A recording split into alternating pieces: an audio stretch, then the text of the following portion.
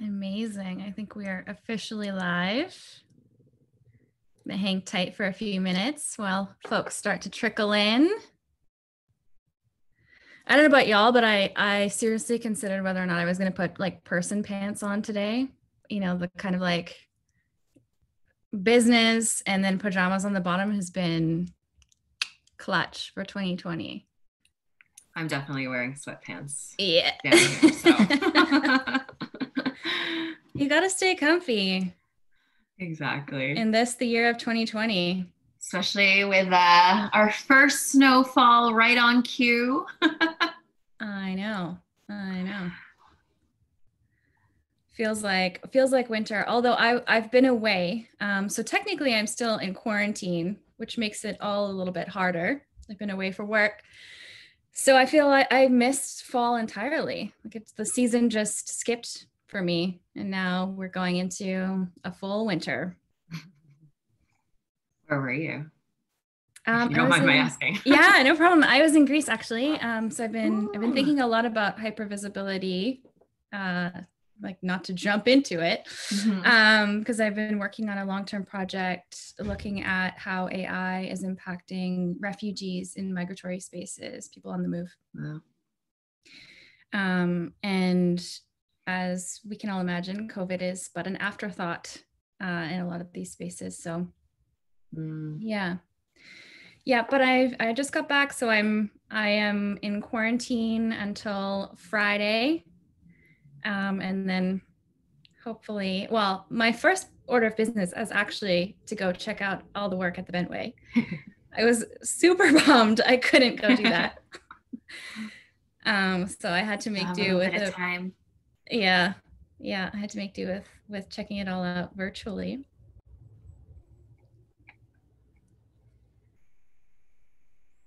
All right, great. So it seems as though people are trickling in, and I think we can just get started. I'm sure folks will continue to join us. I'm super excited to be here. So I just want to thank the Bentway for inviting me, and super privileged to be amongst these esteemed artists and panelists. To give everyone a bit of context, my name is Kenya-Jade Pinto. I'm going to be your host for the next hour or so, though I suspect if I do my job right, I won't be doing much of the talking at all. At least that's my goal. And you'll be hearing from these incredibly talented artists instead.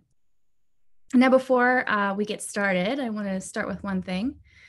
Years ago, when I was still coming of age, my family left Kenya, my home, my beautiful, complicated, multifaceted country, and immigrated to Canada in search of a safer, stabler place to live.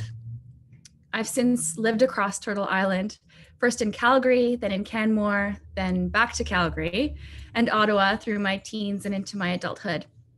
And for the last 3 years or so, I've been privileged to call Toronto home.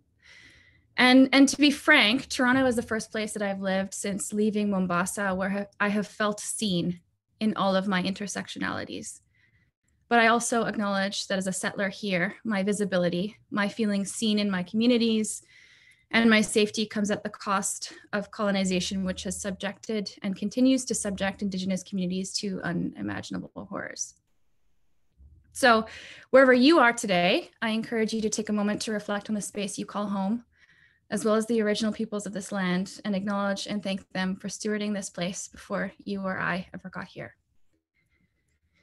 The Bentway's work takes place on the treaty lands of the Mississaugas of the Credit and the traditional territory of the Huron-Wendat, the Haudenosaunee, the Métis, and many other Indigenous nations. We also acknowledge that Toronto is covered by Treaty 13 with the Mississaugas of the Credit. Toronto, the place in the water where the trees are standing, is now home to many diverse Indigenous people, and we recognize them as past, present, and future caretakers of this land. And speaking of the Bentway, let me give you a little context. So the Bentway reimagines how we build, experience, activate, and value public space together. Its work is anchored by a new and growing site located under Toronto's Gardiner Expressway, which is operated, maintained, and programmed by the Bentway Conservancy as a platform for creative practice, public art, and connected urban life. As a new model for public space in Toronto and a forum for social engagement, the Bentway continues to evolve amidst the changing landscape of the city, developing opportunities and partnerships that address key issues of our time. Okay, so a couple housekeeping items. This talk includes captions for accessibility. A recording of the transcript of the talk will be made available in the days to come at www.safeinpublicspace.com. And if you have any questions for the panelists, you can submit them via the Q&A button at the bottom of your screen. So we encourage you to use this function, but please make sure that your questions are respectful, honor the work of our panelists, their lived experiences, and the ideas shared today. Is everyone getting tired of hearing my voice? Not too much longer, but I do want to introduce you to these incredible human beings that are joining me today. Let's start with Ravyn. Ravyn is an African Bermudian Mohawk two-spirit, queer, and transcendent individual. Ravyn works to change all hierarchical mainstream arts and dance spaces by centering disability justice and advocating for representations of marginalized LGBTIQQ2S communities. Ravyn is a co-founder of Il Nana Diverse City Dance Company, a queer, multiracial dance company that provides affirming, accessible dance education to all LGBTIQQ2S communities. Ravyn is the artistic director of OVA, Outrageous Victorious Africans Collective, a dance theater collective that shares the contemporary voices of African, Black, and queer self-identified storytellers. Ravyn is committed to eradicating all forms of anti-Black racism, supporting Black healing, and liberating Black communities through their work. Syrus Marcus Ware is an assistant professor at the School of the Arts at McMaster University. He's a Vanier scholar, a visual artist, activist, curator, and educator. Syrus uses painting, installation, and performance to explore social justice frameworks in Black activist culture. And he's shown widely in galleries and festivals across Canada.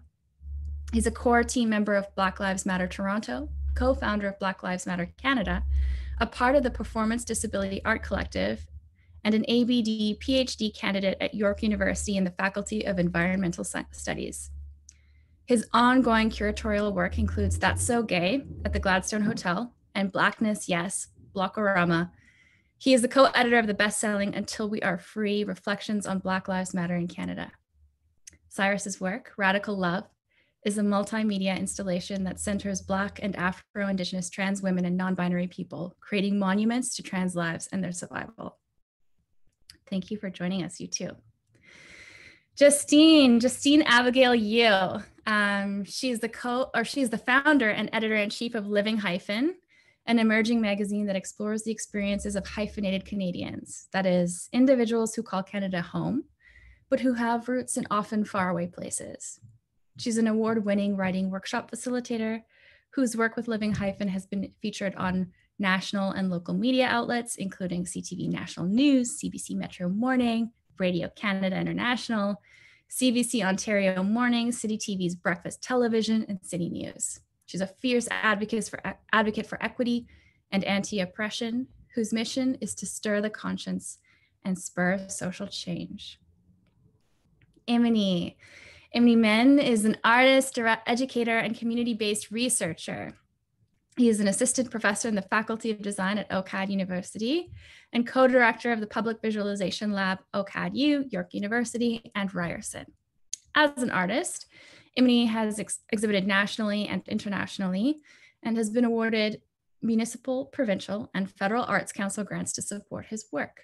Immony's practice takes the form of interactive installations, interdisciplinary performances, social artworks, and community-based research projects.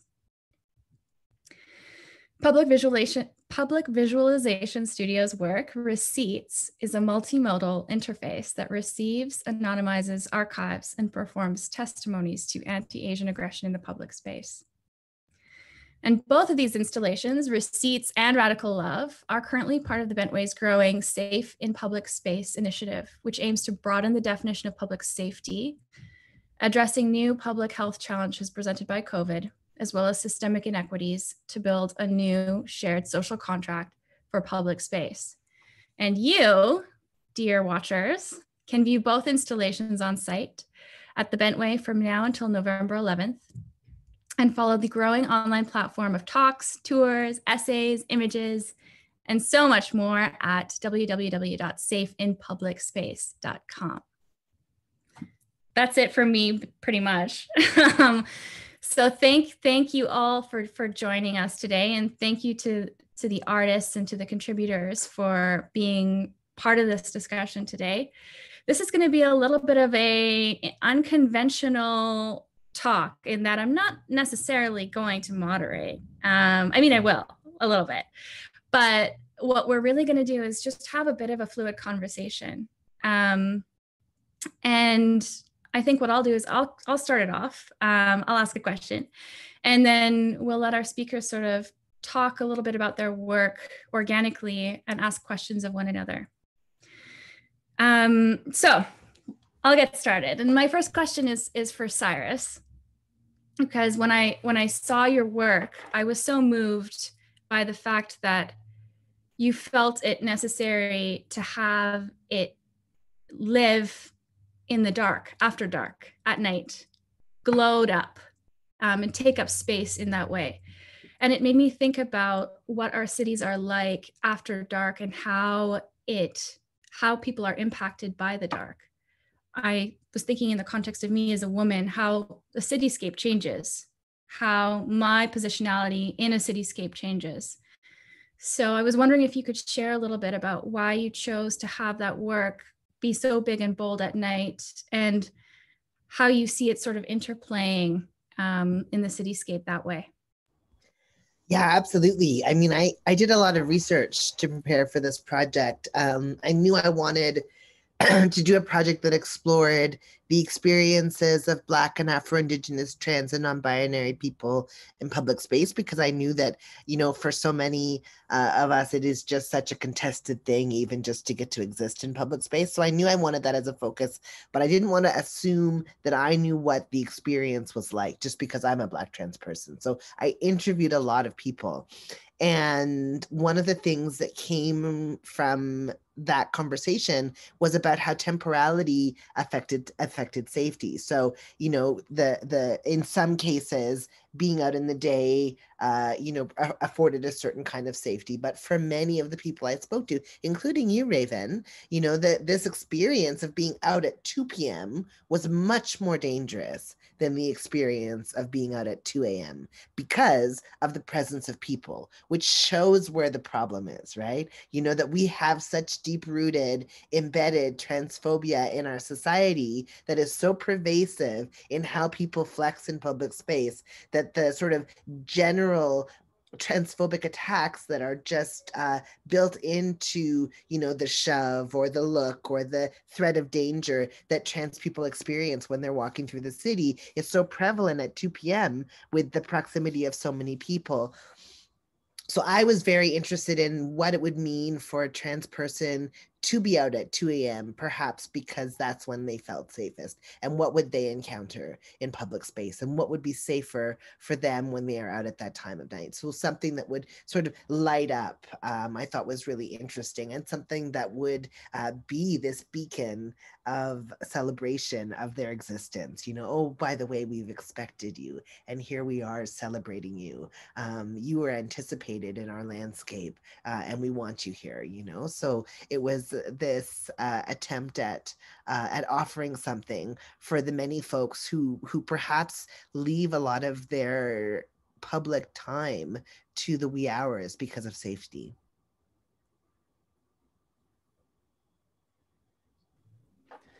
That's a really great point. And I think something that not a lot of folks will maybe have like reflected on in their, you know, personal experiences, if you're not, you know, a trans person, or if you have a different type of experience during the day versus at night.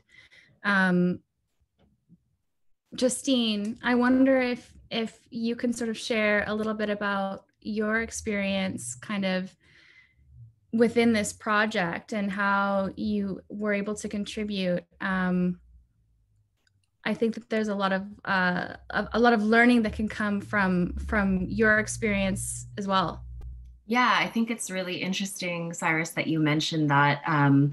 I think as a woman, I think this might have been what you were alluding to, Kenya-Jade, is I always have been more prepared or thinking about my safety or conscious of my safety at night. But actually this summer, I experienced racial harassment in broad daylight. And this is how I connected with Receipts, with Immony on this project, sharing my experience of actually being in broad daylight in a park in Toronto. And I was just reading my book and a woman came up to me and threatened to call the police on me, telling me that I was trespassing, and continued to basically shout racial slurs and telling me that, you know, all Chinese people should go to jail. I've experienced that anti-Asian racism or hatred that I've heard so much about on the news. And it was at a time that I really didn't expect it, being in daylight, because that's giving me a lot of pause to think about, because always my expectation has been danger at night, you know, as a woman. But actually, I guess, you know, the hypervisibility of my skin in broad daylight actually really pushed that to the forefront, especially during this time, during this climate of such tensions. So now that's given me a lot of pause to think about, actually. So that's how I came to be involved in Receipts and in this project as a whole. Thank you. And Immony, I wonder if you can give a little bit of context about Receipts generally and what you were able to kind of learn from the project. Yeah, so Receipts came together because in addition to some of to the direct health impacts of COVID-19, we were also experiencing parallel shadow pandemics of racial discrimination and violence and housing precarities and homelessness and negative effects of isolation. And these occurrences affected different communities, or diverse communities in different ways. And the focus that comes close to home is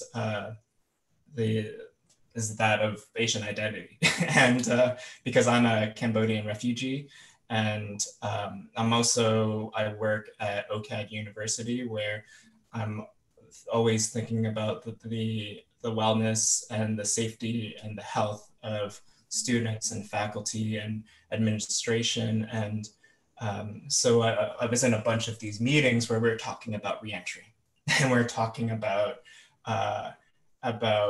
what are we going to do, and with teaching online, and this urgency to get back into a classroom. And every meeting I would bring up this issue that was so clear for me in terms of the safety of bodies moving between spaces and the spaces that we can't design or can't control. And what will happen, like, are we going to be accountable for our community if we are pushing for a quicker reentry? Can we allow agency or provide an option for students to choose when students, faculty, and administration to choose when they would go back? And so I repeated this several times in different meetings, faculty-wide, program-wide, and I made sure that, so while I was doing this, I was also working with my collaborators and also repeating these sentiments and going to workshops about the anti-Asian sentiments that's emerging because of the shadow pandemic, and also talking to folks within my community, the artist community, and to skaters too, because I've been doing that for like 20 years, and so talking a lot. And through that, I spoke to my collective, and we talked about perhaps starting this platform that uses computer vision and text to speech, so computer vision and AI, that protects identity, that offers a different type of recording after events have occurred, one that protects immigration status, one that protects relationships with family members and with professional networks, and one that anonymizes oral testimonies while aestheticizing to address notions of, to address that sentiment that you get from being dehumanized through the sharing of your experience, and also to respond to disbelief and doubt that those occurrences do happen in public space, and to reinscribe the language and the weight of the words within that type of setting. So yeah, so that's how it kind of came together. And the folks at Public Visualization Lab were very generous in supporting and listening. And then we started to, I was also on a lot of boards, like Facebook message boards that were connected to mutual aid in terms of responding to anti-Asian sentiments and occurrences within Quebec, because I'm from Montreal, and the support network there really fed into this project. And that's how I found Justine's story. Thank you. Thank you for sharing. Any questions from any of you before I continue? All right. Can I jump in? Yeah, of course. I don't know if it's so much a question as a response to what you were saying, Immony, and like these two installations that are up right now. What really struck me was, one, with receipts, the anonymity of it, how powerful that was, because I guess in that experience, so, you know, at the aftermath of being harassed, racially harassed this summer, I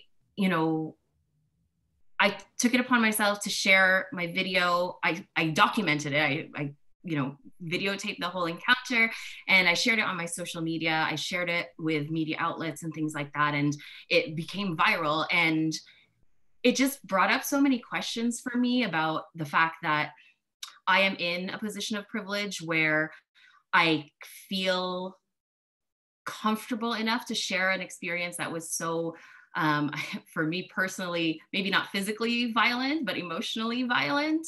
And thinking about how many people may not be in that level of comfort to share this, and I have Living Hyphen, which is this community that I feel accountable to or responsible for. And I felt a responsibility really to speak up because of this. But there are so many other people who aren't in that position. And also looking at Radical Love, where, you talk about, Syrus, the questioning of the safety in public spaces of these marginalized groups, but also in a way that is framed according to their terms, where the images that you use are really beautiful and joyful, and not perpetuating this idea of, or this stereotype that we have of the victim. I don't know what that conception is supposed to look like, but I think it really turns it on its head, and that's what I love about that. And again, this is not a question, more of a response, but I guess something that I have been thinking about is, like, how do we get beyond this rush to document? I recognize how important it is for us to document this and to show proof of our experiences, but at the same time, like, I've had to rewatch it. I've had to rewatch my personal experience, plus so many other Black, Indigenous, people of color's experiences of racism. And it's like, at what point do we stop and just believe these stories? When will testimony, vocal or verbal testimony be enough? I don't know if anyone has an answer to that, but that's something that I've just been, I've been thinking a lot about audience, right? And who we're making our work for. And in a call like this, an open, where we were asked to think about public space and public safety more broadly, I made a decision that my audience was going to be us. It was going to be racialized trans people, and so we know the stories, we know the horror, we know it. I interviewed people, and I included it in my in my proposal for people who didn't know it, but we know it. We already know it. It's so we know it. So I wanted instead, what I was going to offer us was something that was about celebration, that was about love, that was about honoring. I mean, think about what's happened this summer with those, these monuments to slavery and colonialism that are getting celebrated everywhere, that are dreadful, that should be taken down. And I was like, no. What if we actually created monuments for people who are actually deserving of our respect and admiration? These folks who are often unsung heroes, these folks who are leading the way. So all of you, like Ravyn, I would love to hear from you. But I mean, you all are just doing such incredible work to make the city better for all of us. When you make the world safer for Black trans women, you're making the world safer for everyone. And you're doing so much work to try to make the world safer for all of us. And why not celebrate you 10 or 12 feet tall, lit up, as beacons of hope in the middle of the night? Yeah, I can add a little bit onto that. Thanks, everyone, for sharing. Ravyn, when Syrus came to me and asked me about safety in public space, I was excited because I knew that Syrus always finds the most hopeful, joyous, Afrofuturist way of pulling out content and creating. But also it was an opportunity for me to imagine something different, to step into this science fiction, so to speak, to think about what would feel good, what would feel safe, as opposed to how do you protect yourself, how do you combat it, how do we show up for each other. Questions like what Justine just had around, like, how much is too much of this intake of constant trauma, right? And how do we not get desensitized just seeing it over and over and over again? And when I say not desensitized, I mean that there's a way that it can break people down. It can make people feel defeated. It can make us feel like not enough is changing. But also it allows people to see what is actually happening in the world. I feel like COVID-19 and this virus and pandemic and these elections this year have all shown us that have all shown us that what was already here, what was already existing, how people were already surviving in a world that's unfair and layered, right? And I get asked so many questions now about what do you think how COVID has affected trans people and the health industry? And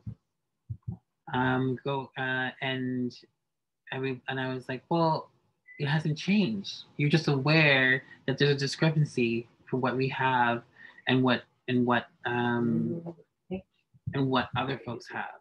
And so in this time period of we have to reckon with all the parts of ourselves, the ways that we participate in other people's dehumanization, the ways in which we might not have been aware, and what people were facing on a daily basis. I think is a really powerful project. I think, and I'm really excited to continue this conversation and hear all the questions and ideas. That was on top of my brain around this whole period of time. Thank you for sharing that. I want to pick up on a couple things that I heard, and Ravyn, I really like what you said about how, these issues have always been there. I think in the early days of this pandemic, we were talking about how COVID was this great equalizer and how we were all in this together. And then pretty quickly we learned, oh, we're not. Like something's wrong. Not everyone has the same experience of this pandemic. And so I think that you've raised some really important points about that as well. And Syrus, you were talking about how you were really thinking about your audience when you were creating this project. And I love what you said about how, this is for us, this is for the Black trans community. I think there are so many projects now in the arts that I'm seeing more and more of, as a BIPOC person, where we're making this for us. Now we're not explaining, we're not putting in parentheses, oh, for everyone else, here's the inside joke. Here's the parentheses information that you need to know to give you the context that you need to understand our experience. We're not doing that anymore. We're saying these are our experiences and they can sit by themselves. And if you don't come to this experience, or you can't come to this installation with that knowledge, then Google is a free tool. So how, I'm wondering, in knowing all of this, where do you see sort of the next stage of this work, or this type of work? Where does Radical Love go from here? I think, first of all, yes, this idea that, we have an opportunity to imagine a future world through our actions, right? So if we're saying that we want to centralize BIPOC, queer, and trans leadership, and then we need to just do that, right? So we need to make our work, we need to put our work out there. And if the other organizations and the other, contexts don't have the right folks on staff or in leadership to be able to interpret our work or understand our work, because they haven't done the work of building relationships with the East Asian and Southeast Asian community, or the Black and Afro-Indigenous communities, or whatever, then that's their loss, right? So we're starting to prefigure these communities that we want to live in the future. We're starting to live in them now, right? So we're making work for ourselves. We're making work that is for us, by us. And I think that there is something really powerful about that. To me, this project is also about trying to reimagine our cities, right? So as we try to prefigure these communities we're trying to live in, what would our cities need to look like in order for the people who we've depicted in these works to be considered inherently valuable? What would need to change in order for our lives to be considered expected, planned for, celebrated, honored, loved in these communities, so that you wouldn't, Justine, ever have the kind of experience that you had, that none of us would, that Ravyn would feel as safe walking at 2 p.m. as she did at 2 a.m. What would need to change in order for our lives to be considered inherently valuable? And so I know that a lot of what would need to change would be the way that we've structured our societies around these hierarchies. So we've created these cityscapes that are, rooted in class hierarchies, right? So we've grouped ourselves into these class pockets, around racial lines. We've shut out entire populations from being part of community dialogues, homeless and houseless folks, street involved folks, folks who are disenfranchised and removed from our conversations. All of that would need to change, thinking about, even just the conceptualization of safety for who. So when we think about what a safe community in the future would look like, it necessarily wouldn't have the police if we were thinking about a safe community for racialized people, particularly Black and Indigenous, but for all racialized people. It wouldn't have the police. If you're thinking about how do we make a safe community for white people, probably it does involve the police, because their job is to erase racialized people and trans people and disabled people from the cityscape to make room for white people to live, right? So it just depends on safety first. If we're imagining a safety for us, it's going to look beautiful and radically different, and then it will be rooted in radical love, right? So Che Guevara, that idea that the notion that the revolution must be guided by love, and how that's shouldn't be such a radical notion. So if we root our communities in radical love, if we root our communities in a world where we are considered inherently valuable, well, then what do they look like? What do they sound like? What do they taste like? What do they smell like? How are they laid out? Who lives here? What do the resource sharing look like? And we can start to try to plan for those things. So I think radical love is a proposition. It's a proposition to think about getting involved in building these worlds that we say we want to live in 2025 and 2030. Okay, well, let's start building it. Let's start building it together. I love that. Go ahead. I also feel like it's about the truth. I think there's so many of us who, when everyone was putting out the "we're all in this together" thing, knew it wasn't true.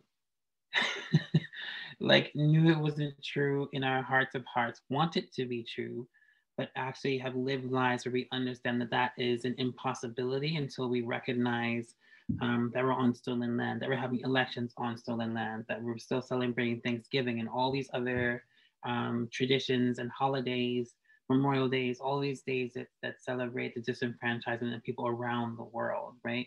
And I feel like Radical Love also gives us an opportunity to sit with ourselves and our discomfort. Like this year, 2020, it's like 2020 vision, right? Like opening up yourself to see everything that's happening around you, see the world that you're actually living in, the people that you actually impact and affect, like the environment, the climate.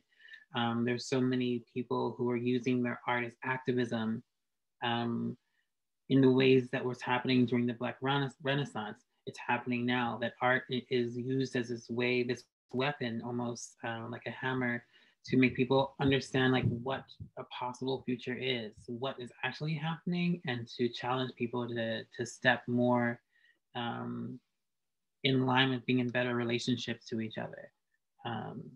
That's also, I feel like it allows us to have this radical commitment to conflict and to working through it, as opposed to just trying to find ways to skirt around it, actually having to deal with each other.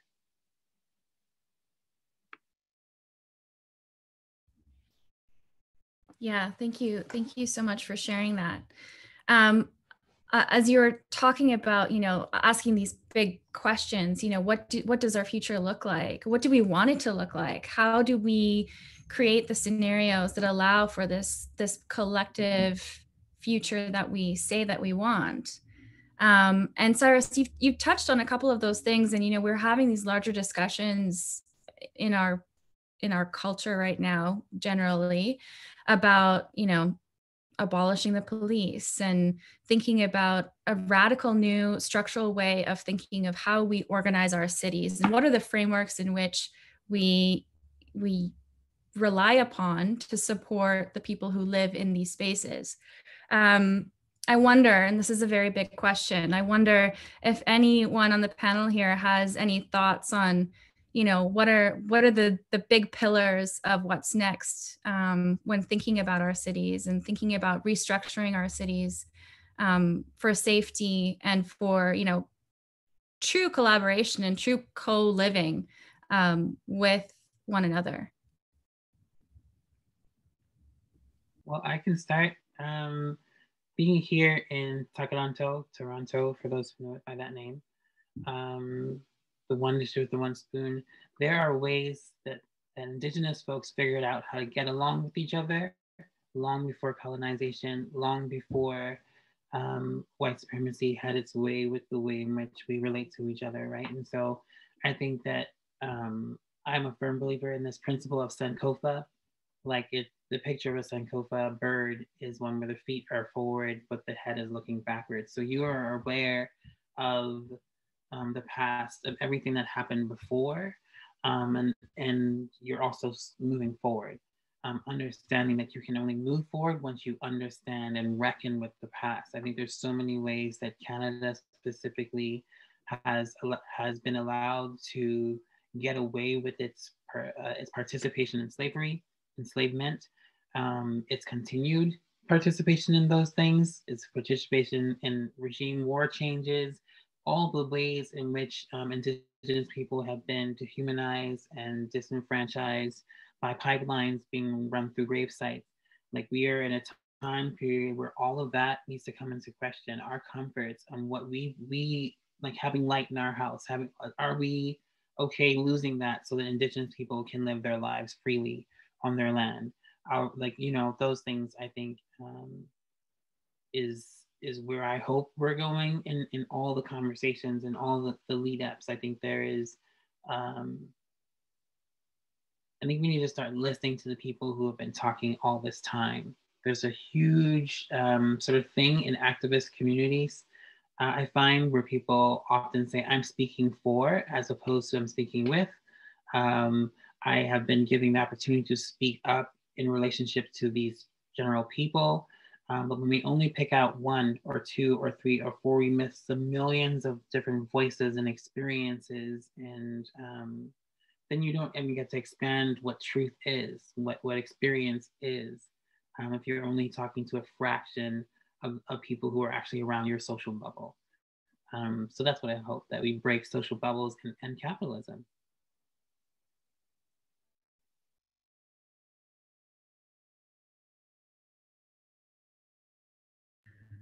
Snaps for sure. Snaps for sure. And I think this idea that comes from disability justice, we take care of each other. We take care of each other. That gets threaded through abolitionist work. I mean, I've been an abolitionist for 25 years, and have been involved in abolition work on Turtle Island for 25 years. And this idea that we take care of each other. We don't need the police to take care of us, to keep us. They're not keeping our community safer or more secure. They're not reducing conflict, crisis, and harm. You know, they're not doing that. We do that. We take care of each other. And it comes from this notion of disability justice where, you know, BIPOC people came together and said, actually, we pod map, we do mutual aid, we practice how to take care of each other. We root our work in that. So I think that one of the pillars going forward for this future that we're looking at is one where we radically recenter our idea around taking care of each other. You know, what would it mean to take care of people that you don't know? What would it mean to reach out across difference, as Audre Lorde encourages us to do, and to be part of someone's pod, and to support them through difficult times? What would it mean to get involved in resolving a conflict, you know, that in a community that you're not part of, you know, as a way of building networks of care, you know? So I think that one of the pillars that we're going to see is this idea of radically relating to each other in much better ways than we currently do.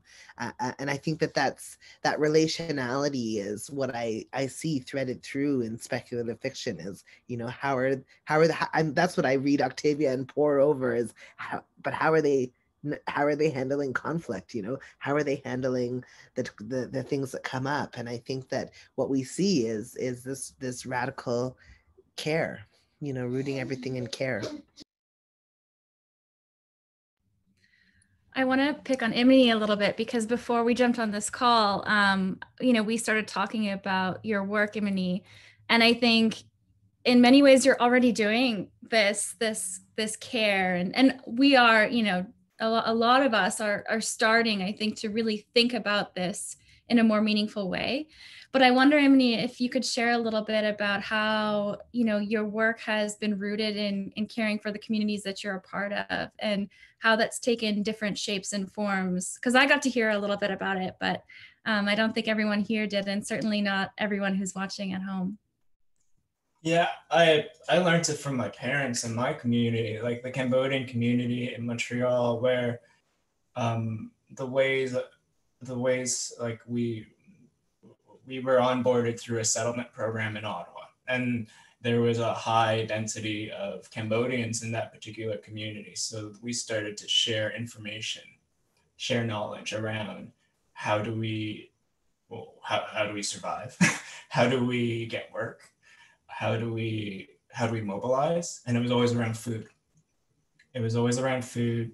It was usually on the floor, on this katale, so a plastic knitted mat. And we spoke our language, and we shared work together. So a lot of the work within the Cambodian community in Montreal is centered around textiles. So like assemblage, so assembling textile. So you would drop off a bag of clothes, or you would sew with each other, cook with each other, eat together, and then you would get information. And I think that's so what I've started to do within my community at OCAD is to do these events around food and around sharing knowledge and experience around resilience and transformation and different forms of liberation and criticality around what we're doing. And I learned it from my parents. So I'm finding these other spaces where I'm gaining experience and not experience, getting information and knowledge from, and of how do we shape a space and a community of care. So yeah. And I think if I could just add, I think one of the things that I've really seen this year more than any others in the general mainstream space is this recognition really of the solidarities we need to form across Asian communities, Black communities, Indigenous, like all, you know, the whole, everything, everyone.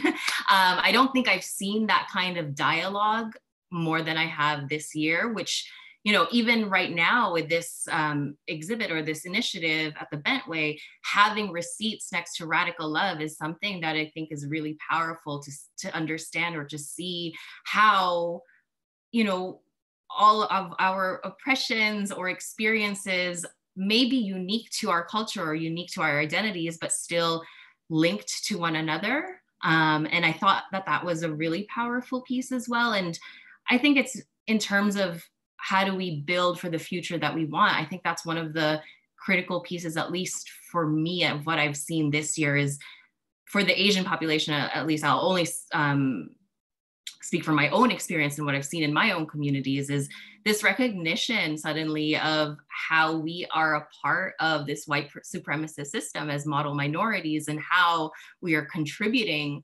to this system. And so I think having these two installations side by side is actually a really powerful piece to recognize that or to come and reckon with that. And I think we need to have more of those conversations. Like, I'm a Filipina Canadian and I need to speak to my community about how we have contributed to anti-Blackness, because we have. And I think recognizing that is one of, and speaking about it and trying to untangle all of this is one of the really critical parts in building the futures that we want. Snaps. Yeah, snaps for sure on that one.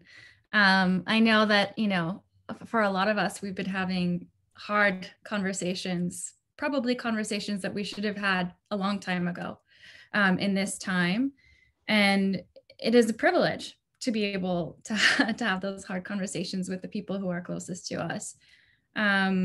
Justine, I remember reading about your experience as well, and how you talked about how there's never a right way to respond, but you know how you received a lot of affirmation, or people were sort of being congratulatory or very kind with you about how you responded to that incident. I wonder if you can give us a little bit more context about that and what you sort of think about it looking back on it now. Yeah, so when I posted and I shared, I really took action because this person also expressed to me that she was a teacher, which I found to be extremely dangerous if you harbor these racist beliefs and you are in front of a classroom teaching in Toronto of all places. And I received just so much feedback about how strong and powerful I am and how great of an example I've set, which yes, but I also, again, recognize my privilege in doing so.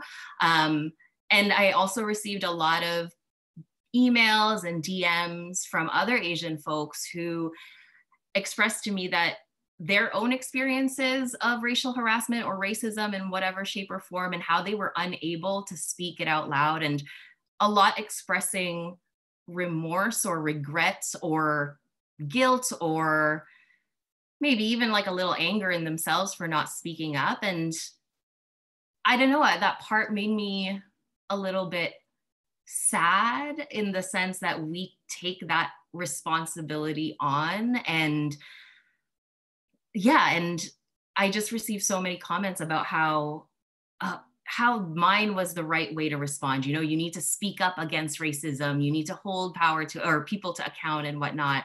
And I don't know, there are so many positions of and very unique circumstances of individuals that does not allow for that, you know? Like, I just happen to be in a position where, one, let's just say, you know, as an example, I'm a freelancer. I don't work in a specific place where I might be afraid to speak out because it might, I don't know, hurt that company or I don't know. There's so many different circumstances, you know, that don't allow people to speak or make people afraid to speak up because of the repercussions of that. And I just hated, I don't know, it's so complicated, right? Because while on one hand, of course, I'm proud of my actions of speaking up, but on the other hand, I hope that it doesn't spread the wrong message that everyone who hasn't spoken up is doing the wrong thing, you know, because it doesn't take into consideration so many of other people's lived experiences. And there, yeah, I just don't think there's one right way to respond to this kind of encounter. And to be honest, like when you're in that moment, like it is so hard to think of how to respond properly. You know, I just happen to be really plugged into social media. I just happen to know how to share this kind of information, but not, you know, not a lot of people do. And so I don't know, it's a very complicated experience of being told that. And I just want to be cautious of what we're telling other people who don't feel comfortable or safe, even safety, back to safety of speaking up.